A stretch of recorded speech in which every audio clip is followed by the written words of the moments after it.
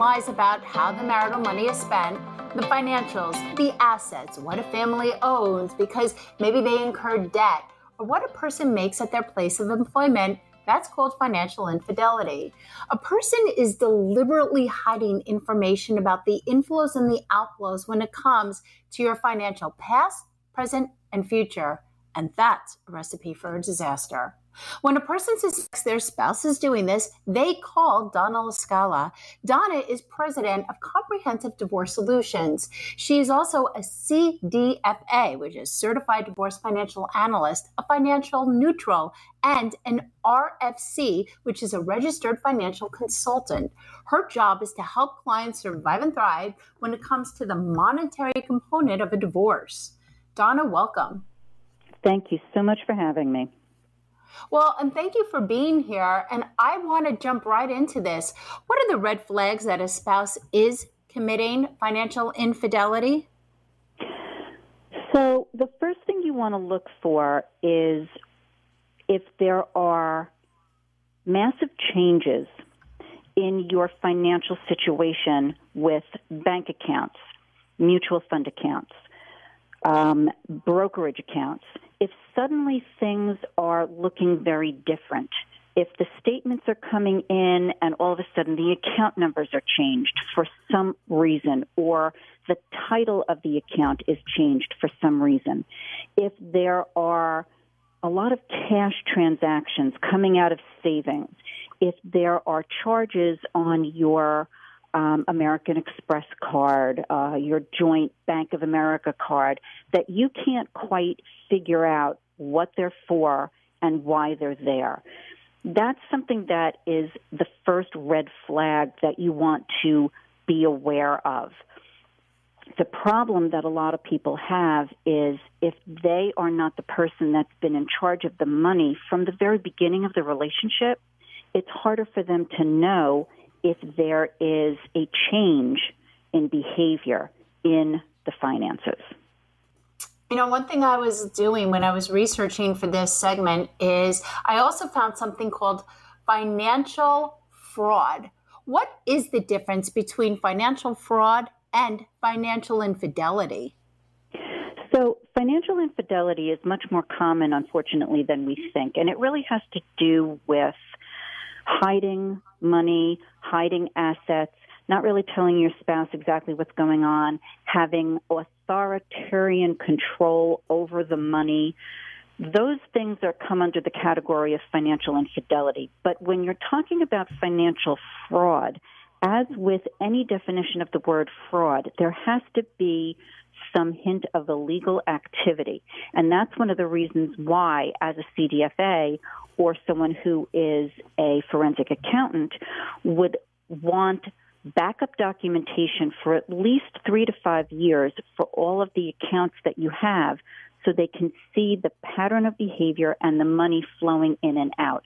If there's suddenly a lot of money movement and there are a lot of cash transactions, that could be a sign of financial fraud. And remember, the fraud really points to illegal activity. If someone is gambling, if someone is doing drugs, if someone is money laundering, if someone is doing illegal things in the brokerage account, they are trading on insider information, those are all fraudulent types of behavior.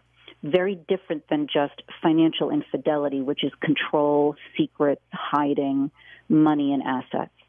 You just made reference to backup information. What is it and why is it vital for people to learn about if they have to prove this? So backup documentation can be a couple of different things. You know, we all used to be in the age where everything was paper. So you got a paper statement, your bank statement came and it actually had copies of the checks that you had written as they were, you know, cashed in and the check was actually there. Well, it's not that way anymore. So everything is electronic, but you can still get access to that information. So the backup documentation, copies of statements, copies of transactions, bank, brokerage, mutual fund, 401k, all of those things that you have as far as assets, your mortgage statement, That's why people in my line of work or forensic accountants or any other financial professional that's working with someone going through a divorce is going to ask for at least 3 years, sometimes 5 years worth of statements for every single asset or debt that you have. Because that way you can start to put together a paper trail and you can see a pattern of behavior. So going back to the statement of if things start to look odd, unusual, out of character, that's how you can see it. If you build that paper trail and then you start to see something just doesn't look right because something's not in that established pattern of behavior, and that puts up a red flag immediately.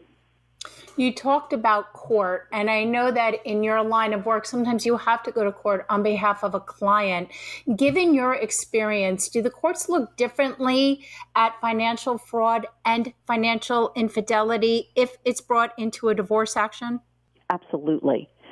Absolutely. The thing about financial fraud is that it's very clear cut and it is a legal issue.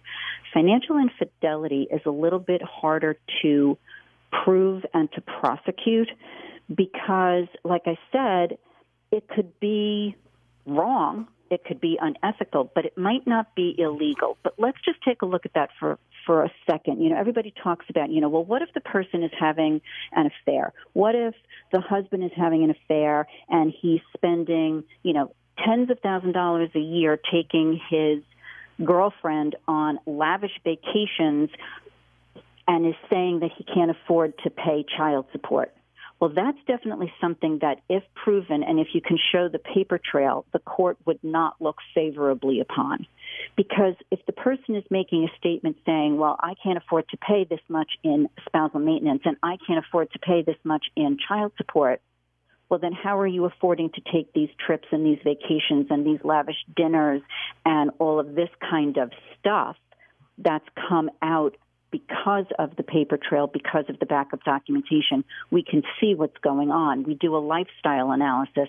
Something's not right. So in that case, the court would not look favorably upon the financial infidelity because the person was making a claim that they couldn't afford to do what they were supposed to be doing as far as maintenance and child support. In other circumstances, it's very hard these days for the courts to get involved in things that they don't have a clear-cut picture of or responsibility for dealing with. Once we turned into a no-fault state, it changed the way things were looked at as far as financial infidelity or infidelity in every sense of the word. It's no longer something that the court really wants to deal with. So it depends on the circumstances. Well, one thing I know we all want is we want people to call you to learn more about this very important topic. Donna, how do they do that? They can reach me at my office, 516-218-6919. Donna LaScala, President of Comprehensive Divorce Solutions. So important. I can't thank you enough. And one everybody should continue to learn a lot more of. And I highly recommend Donna to do it. Don't go anywhere. We'll be right back after this commercial break.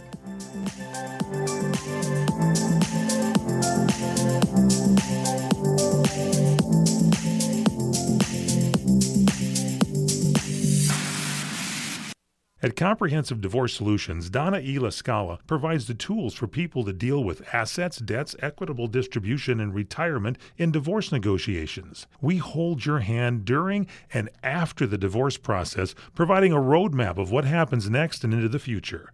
Divorce is difficult whether you're initiating it or not. It's fraught with emotion. When you deal with emotions, you are not dealing with logic, making it more difficult to decide what to do with your money. Hiring a professional to assist you in walking down the money path is crucial to avoiding potentially costly mistakes. Donna's goal is to make sure that each individual knows how they are going to be able to survive and thrive during and after divorce. As a CDFA-trained mediator and collaborative financial neutral, Donna helps people get unstuck and move forward towards their post-divorce future. Call Donna LaScala at 516-218-6919, 516-218-6919.